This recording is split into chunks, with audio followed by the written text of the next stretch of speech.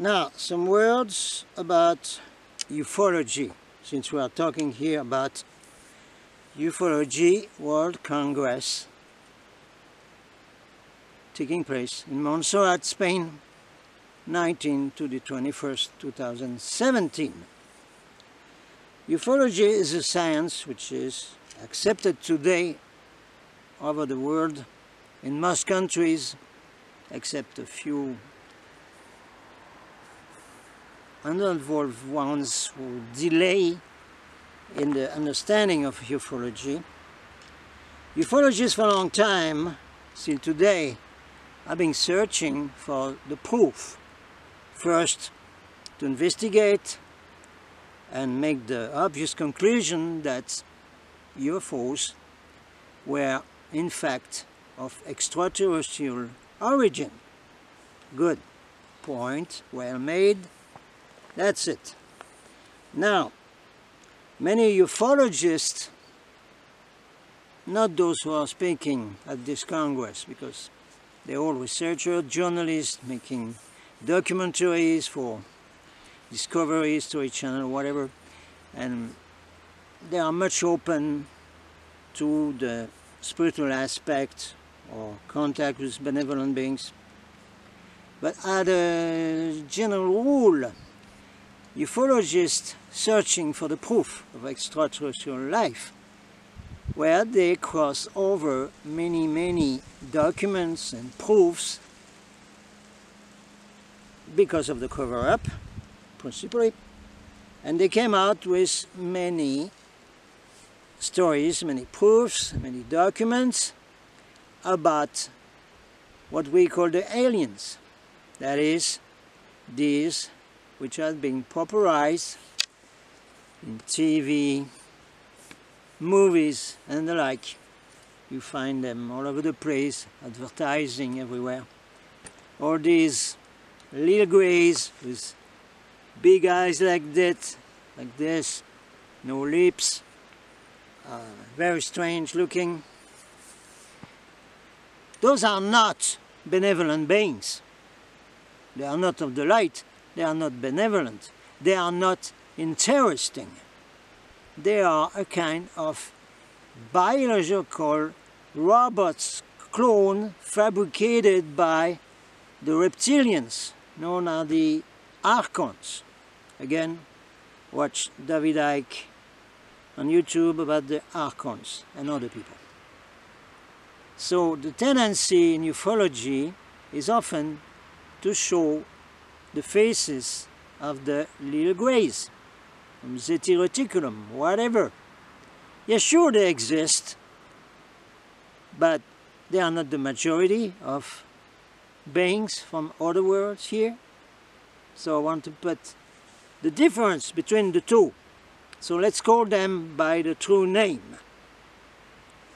Aliens, they are aliens, like in the movies, like in all this propaganda today, to make us accept that little greys, reptilians, were our creators and everything. No. These are aliens. That's it. That's it.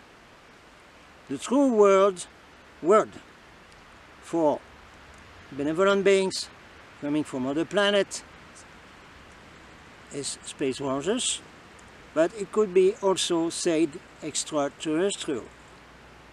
Extraterrestrial versus aliens. No thanks to Mr. Spielberg, he had these two words mixed. Whatever on purpose or not, doesn't matter. Doesn't matter. Okay? There was the movie called The Extraterrestrial.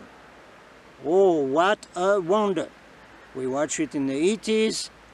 I watched when it came out, right there. The week it came out was in Glendale, Arizona. And we watched E.T. movie. At the end, when the ship departs, Spielberg put a big rainbow across the big screen in the theater. So everybody there say, Wow! That's the symbol of the New Age. Steven Spielberg is one of us. Well, yeah, at the time in the 80s, everybody was putting stickers of Rambo on the car, on the windows of the house. It was the symbol of the New Age. So why Steven Spielberg put that symbol of the New Age on movies he has produced and show, most of the time, if not all the times, aliens. Aliens. Not Nordic space browsers. No, no, no, no, no. Aliens. And kind of the third kind, at the end, these are the Zeti reticulum guys. Whatever they are, the little grays, or what is called the big whites, they're the same. These are those who are making deals for a long time with military secret space program, which Laura Eisenhower, Corey Good, Michael Salla and others reveals a lot today. So why is that ufologists all over the world in UFO congresses are still showing the little grays are the main alien visiting us? What's that? I don't have the answer. I just say this is not proper. And I will mention here the information given to us in another UFO Congress in Gütersloh, Germany, by the main contactee from Sweden, a colleague speaker of mine called Sten Lindgren. And Sten Lindgren have been contacted by the Space Brothers, the same as George Adamski. I've seen the same ships landing, contacting him in Sweden. The same happened in Norway, next door. And he said in congresses, remember that the little grays, the Zeti reticulum, all these things which are not even beings, are only 4% of the beings from space visiting planet Earth. Only 4%.